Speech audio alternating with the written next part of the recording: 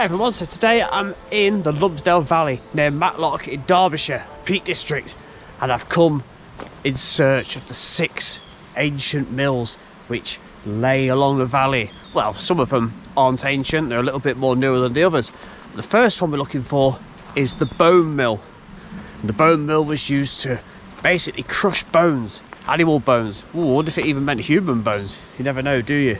And it was to turn this into fertiliser. And I'm stood right beside that very mill. There's not much remaining of this one. I think this is the one that's in the worst derelict condition. And it was built in the 15th century and it was eventually abandoned in the 1920s. So I'm going to follow this path around. I believe the wheel pit may be still visible just around here. Yeah, here we go, look. So here's the old wheel pit from the mill. Quite deep still, isn't it, with the stonework on both sides. And around the side of it we can still see some of the stone sidewall just there. Look at that.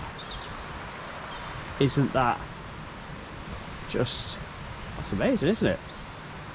Around about 500 years old. That is absolutely astonishing. So you can hear the sound of running water, so we are going to be following the course of the Lumsdale Falls as well. I'll take you around to where those 2 gate posts are, just here, and we can have a look here as well. Look, more well overgrown, mossed up stone walling just there, and there's those 2 gate posts, which was most likely some kind of entrance way to the mill itself. So we'll walk through there as they would have done back in the day and see more stone ruins. So around about 100 years this has been laid dormant and neglected and derelict. I think if I climb over here carefully and not sink into bracken, I can take you to the other side of the wheel pit. There we go.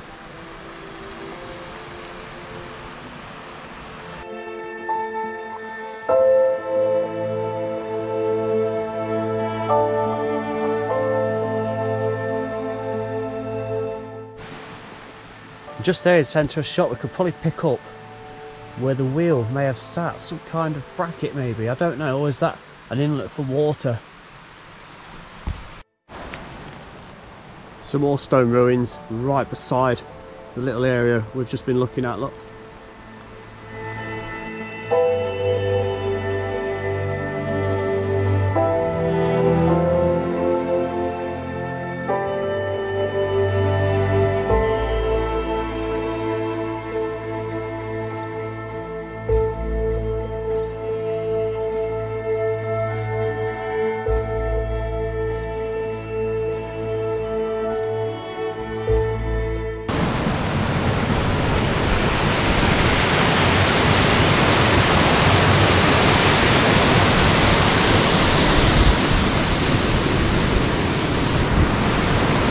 So the second mill is a heck of a lot newer than the first one we've just been looking at. And it was built in the 1850s, and initially it was also a grinding mill, and it later saw use as a sawmill. Now this one is protected by fencing, as you can understand, because it is a protected area. I'm going to show you this bit first. Look at this. And that stone walling is just preserved as something like an underground pathway leading down there. You can see it has been recently fenced off, and just beyond this one immediately you can see the third one, the third mill, and through the trees there is a chimney just there. So I'm going to head on away from the pond that we've just been looking at and make my way down, and we'll get another quick look at number 2 before moving on to mill number 3. Look at this beautiful chimney. I'm unsure whether it's capped off at the top. It may well be. And this was to do with the underground heating system to dry out the minerals in mill number 3, which is just over this side.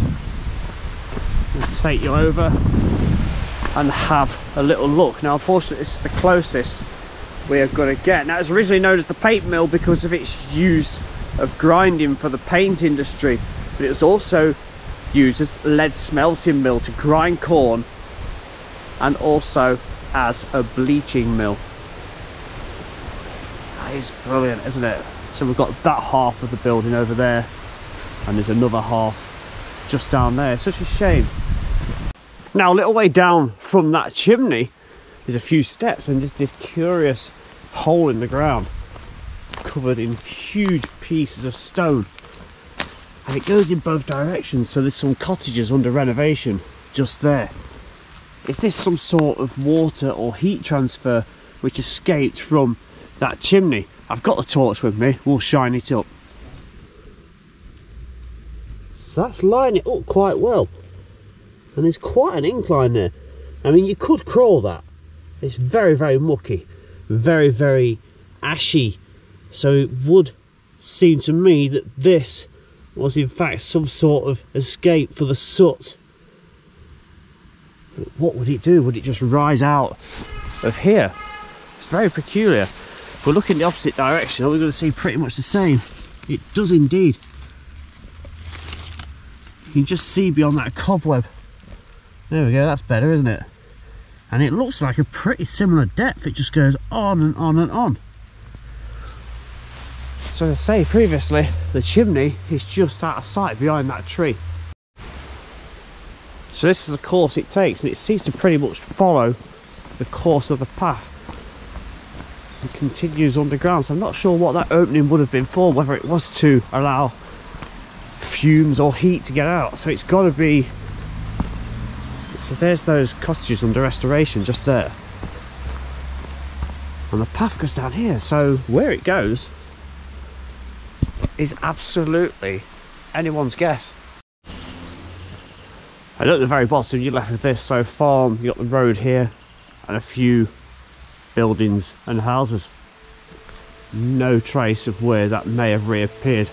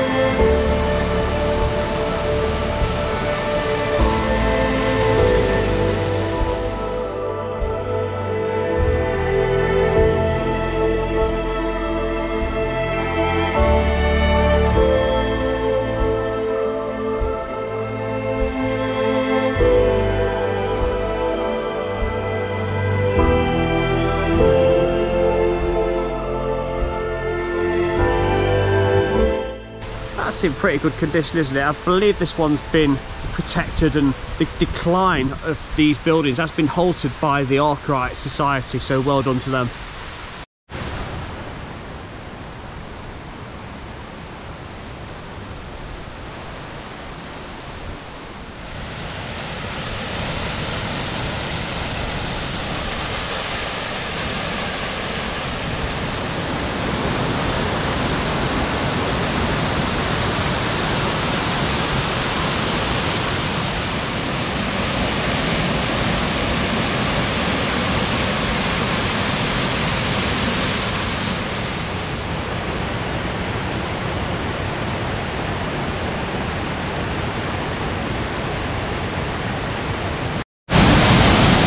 And this is the fourth mill, built in the 1700s.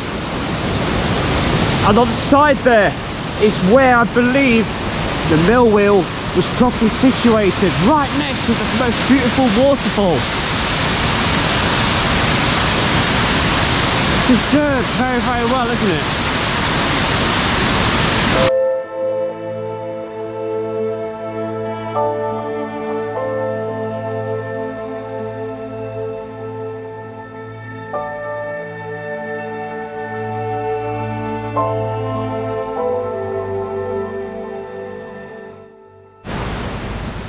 This beautiful otherworldly building, look at it, look at that archway in the central area and the doorway on the top right.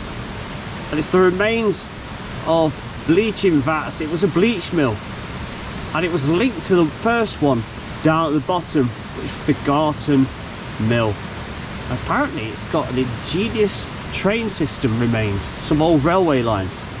Look at it, doesn't it just look like something from another country?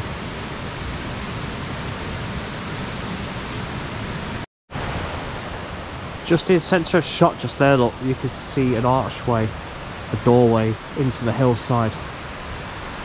Wonder what lays in there and how far it went. I believe this one was built in the early 1700s and the one it's joined onto was built in the late 1700s. Let's see if we can go and find any remains of that ingenious railway. So here it is, look, there's the remains of that railway. What a brilliant idea to transfer cotton from the upper mill to the lower mill. That appears to be all that was present. I expect it's underneath the what looks like a recently tarmac surface as well, because there's the upper mill through there. You can't really see much from that shot, and the lower mill is just down there. So the tracks would have gone straight across here and out the other side long before this wall would have gone up. Old brackets there on the side of this, look. One there, and one at the bottom.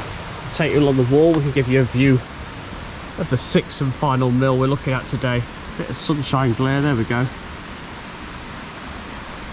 Those railway tracks, which would have been used to transfer, would have come out just there and somewhere around here.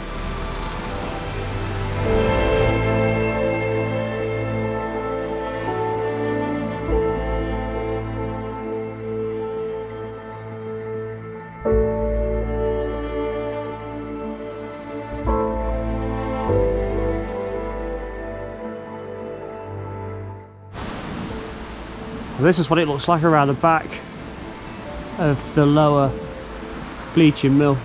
Huge stone wall with the brook coming out that once served this heavy industry behind it. Well, I really hope you enjoyed that as much as I did. The beautiful Lumsdale Valley 6 mill ruins and the remains, and some of them in astoundingly good condition, and the oldest one dating back almost 500 years.